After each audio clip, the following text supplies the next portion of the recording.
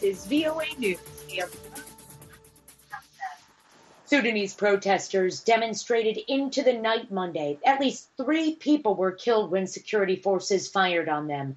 All this after the military seized power in an apparent coup.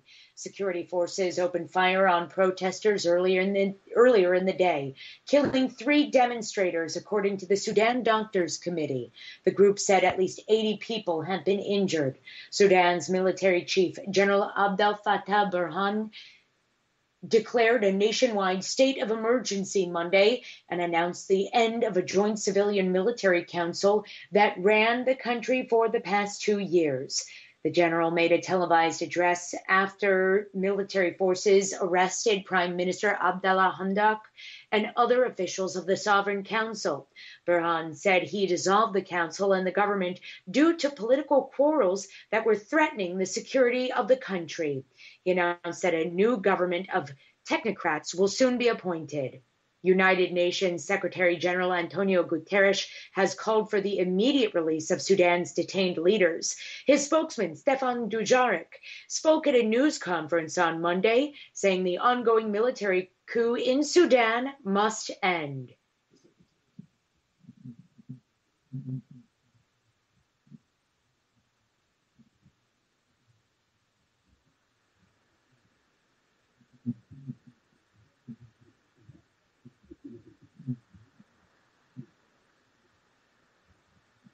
The Arab League and Egypt echoed remarks calling for the political agreements to be upheld, as did the African Union.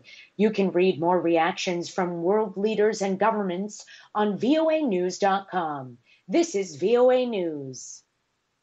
The United States and a number of its closest allies used a periodic review of China's trade policy by the World Trade Organization to vent their anger. They're speaking out at Beijing's unwillingness to conform with rules meant to establish a level playing field for all participants. The regularly scheduled trade policy review came last week as China marks 20 years of membership in the WTO. That's a group that works to establish rules for trade among its 164 member countries. A U.S. interim representative to the WTO in Geneva says China has not met expectations of permanently dismantling existing policies and practices that were incompatible with an international trading system based on open policies. The United States was far from alone in complaining about China's failure to live up to its obligations. Representatives from various governments provided a long list of ways in which they said China bends or breaks the rules. The UN Weather Agency says greenhouse gas concentrations hit a new record high last year. They also increased at a faster rate than the annual average for the last decade. The agency also said that part of the Amazon rainforest has gone from being a carbon sink that sucks carbon dioxide from the air to a source of CO2 due to deforestation and reduced humidity in the region. This is all according to the UN agency's annual report on heat-trapping gases in the atmosphere.